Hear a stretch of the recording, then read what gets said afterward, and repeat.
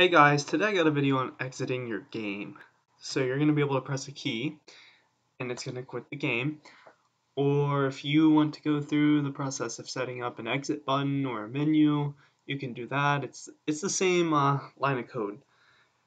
If you watch my cursor tutorial where we hit it and locked it and you see it didn't work, it's because we wrote cursor here and that's also a function that we're trying to call, but it's really just grabbing the class name. So we can close in here. If you need to fix it, we're going to rename it to interaction. Wow, interaction. Then it's going to say this doesn't exist if we try to save it. So just rename it. Then once you open it, you must change it right here. And once you save that, these down here will go away. Perfect. We don't have to worry about that. We're not running a server. So we're just going to use the same script here. And we'll do it after this stuff. So if this is very simple, if input.getKey down, and I like using escape, so that'd be keycode.escape. Should be that anyway. Didn't try to finish it for me, so. And this is real simple here. Application.quit. That's all there is to it. Usually this would highlight blue. I don't know why it's not. But it's not going to throw us any errors. Yes, it will. Maybe it's a lowercase e.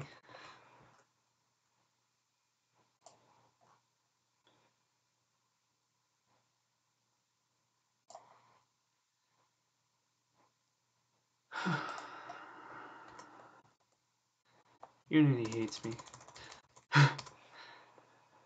Key code. Why does key code not even show up? Input's not highlighting either. We didn't close something off, more than likely.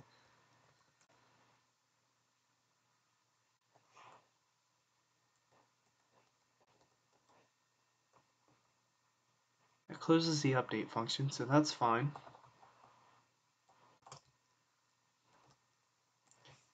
Input. So that's not an option anymore. Input.getKey down. Keycode dot. Alright, well. What did it just do?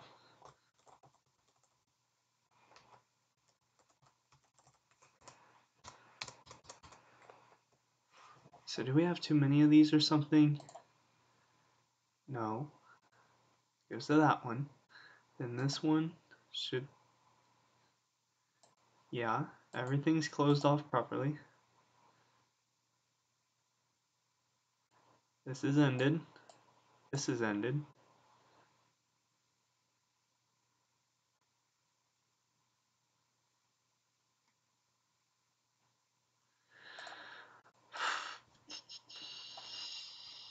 We'll do it up here. If input get key down, keycode dot escape.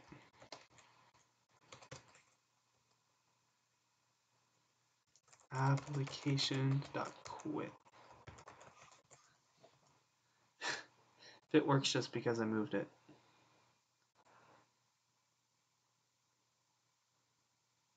Interesting. But if we go here, we type in key code.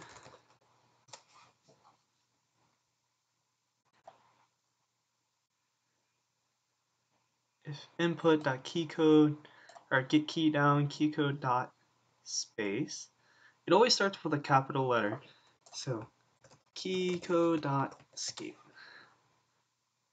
Oh, we gotta type it out. Okay. Don't make fun of me. Maybe I should look this stuff up before. Of course, that fixes everything. Now in the editor, I'm not really gonna be able to show you this, so I'm gonna build and run.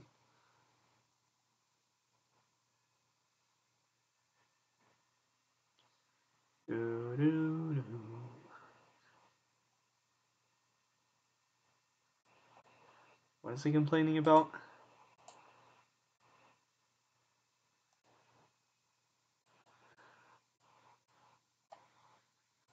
Oh.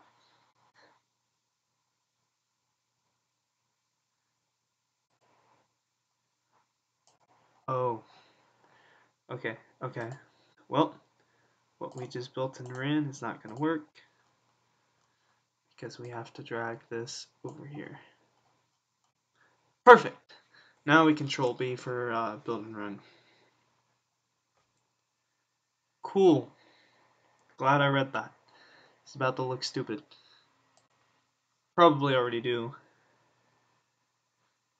But you see, we can look around, we can walk around.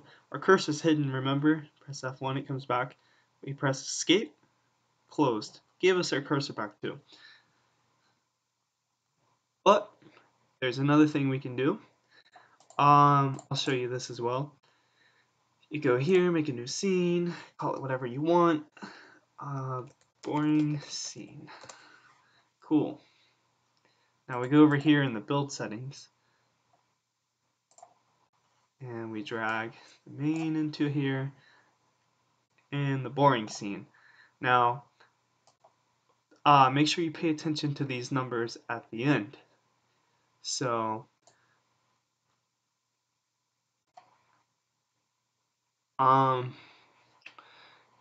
we'll go back into the interaction script, right? If input.get key down key code.f2 application dot load level, I believe it is, and I think you can just type an integer like that. But 1 was our boring scene. That's the scene we just made.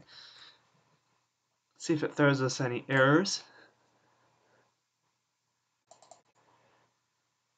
It does not. This one should work inside the editor. And in our boring scene, yeah, we'll save it. Why not? We'll just put like a cube in front of the camera so we know it worked. We'll also drop that red material on it. So in our game scene, that's what we're gonna see. Move this. It's not centered. Cool. I guess we'll center that too. Perfect. So if we see this, we know it worked. We'll go back to our original scene. And since we don't have our player dragged into the other scene, you're not going to be able to get back. We press F2. There we go. It loaded this scene. Press F2 again. Doesn't work. F1 doesn't work. Escape doesn't work. And notice our mouse and cursor are still hidden. So yeah, you definitely don't want to do this unless you also set up a script in the other scene, or I'm sure there's some way to check what level you're currently on. But yeah, that's about all there is to it. That's how you change scenes, and you can have as many as you want. And that's about it for this video. See you guys in the next one.